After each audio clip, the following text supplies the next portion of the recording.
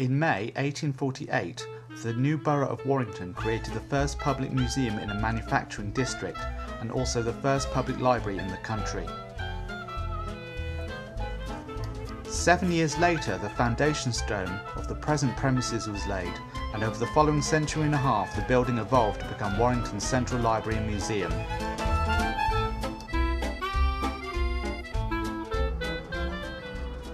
A new art gallery was added during the 1870s in order to house the work of famous sculptor John Warrington Wood.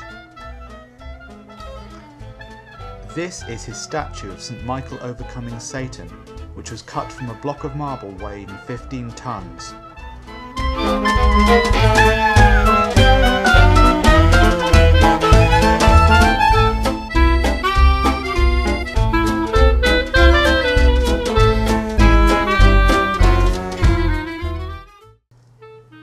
This bust, also by Wood, depicts William Beaumont, first Mayor of Warrington and one of the founders of the museum.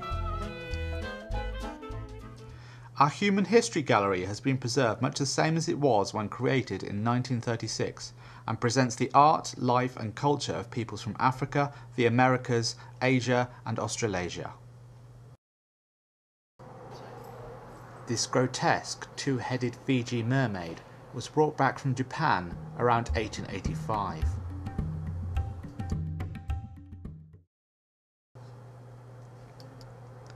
This Egyptian coffin is over 3,000 years old and belonged to Pa-ikhmenu, a priest of the Temple of Amun at Thebes.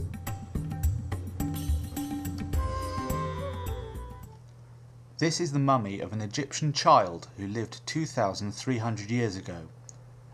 An X-ray in 1982 revealed the body inside to be that of a 14-year-old boy with his arms folded across his chest.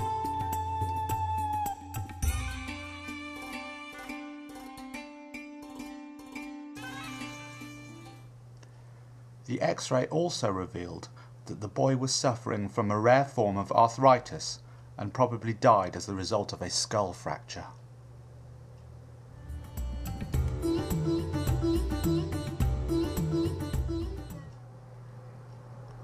This is a shrunken human head from Ecuador.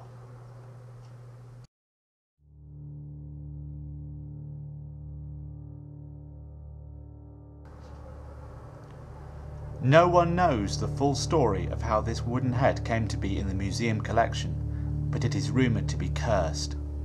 All those who approach the head are supposed to suffer bad luck, but of course this is just nonsense.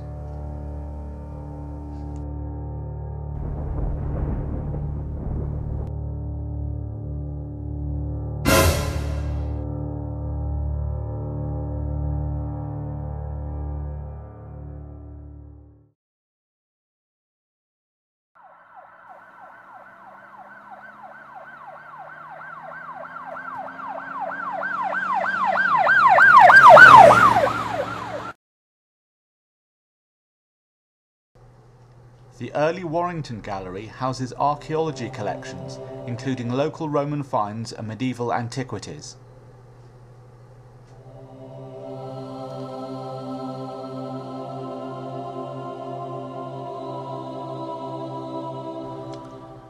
This Roman pottery mask was probably made for an actor who specialised in tragedy. It was found near Warrington in 1869 and is extremely rare. Nothing like it has been found anywhere else in Britain.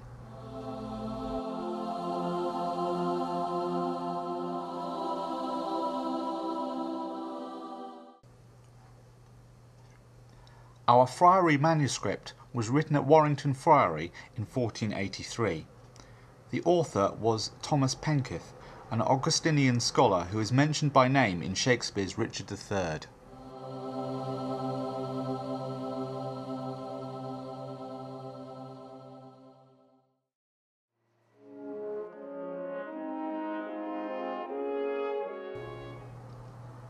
The Social History Gallery focuses on domestic and community life. It includes a reconstruction of an Edwardian nursery.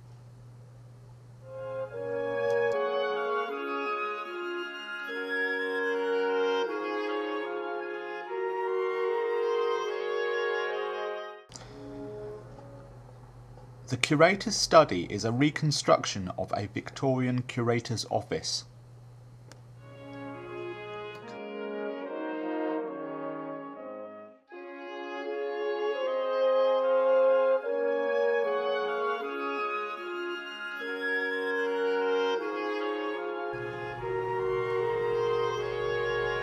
The study also contains our spirit collection, which consists of hundreds of reptiles, amphibians and spiders preserved in alcohol.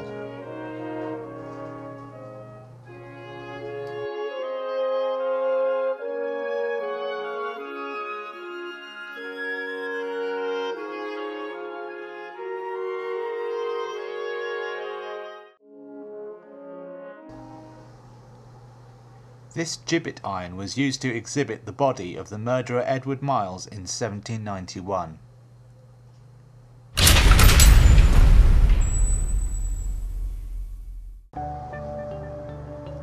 The Earth's History Gallery has recently been restored to how it would have looked in the 1930s and includes interactive facilities and family activities.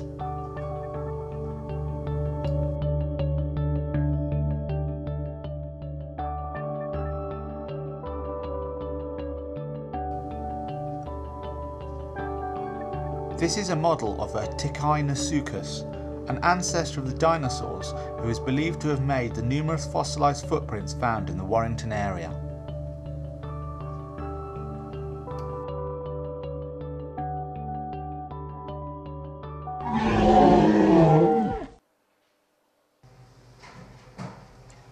Entitled Flowers and Fruit, this is a particularly fine example of the work of Dutch master Jan van Os.